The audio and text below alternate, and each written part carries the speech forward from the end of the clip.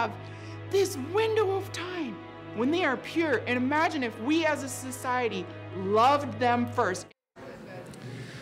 Well, if you didn't get a chance to see it at the film festival, you are in luck. You can watch it from the comfort of your own home. The KARE 11 documentary about Lucy Laney Elementary, Love Them First, will air right here on KARE 11 next month.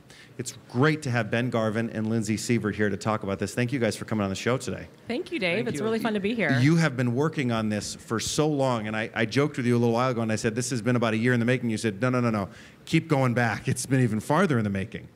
It's been about 2 years. We started this project 2 school years ago, so the 2017-2018 school year at Lucy Craft Laney in North Minneapolis. And yes, it has been quite the journey. It started off as a news series where we'd air occasional stories from the school. We spent 1 year inside the school, sort of embedded as a crew, telling the story of the dynamic principal, Mari Friesleben, and the children there, and her really unconventional tactics, her philosophy of love, and she's gaining unprecedented outcomes with children of color there in that school. And Mari's done such a good job now that she's taken another job as a high school principal, right? Yes, Ben, you want to handle that? Yeah, Mari just was promoted. She promoted to principal of North High School, which is the major high school in North Minneapolis, and her vice principal, Lisa Pavlak, is now principal. So it's a major step for both of them. They both deserve it. Ben, this is a different kind of shoot for you. You're used to shooting news stories and those kind of things. How much more challenging is it when you're shooting a documentary, essentially? Well, one thing I learned is that if you just spend enough time with somebody, then they start to trust you. And I think Lindsay and I learned this the hard way, which is we were there for, I was 3 days a week for a year, and what a gift of time that was from KARE 11. And then people just start to open up their hearts and share things that they would never share on like you run in for a day and run out, which is typically, a lot of time we don't get more than a day, sometimes with 2 days. But to be there for a year, what an extraordinary opportunity. And I feel like the school grew to trust us over time, and we were there for some really hard moments and some triumphant ones. And I feel like it's impossible to walk away from this project without taking a bit of it with you. What did you learn from doing this?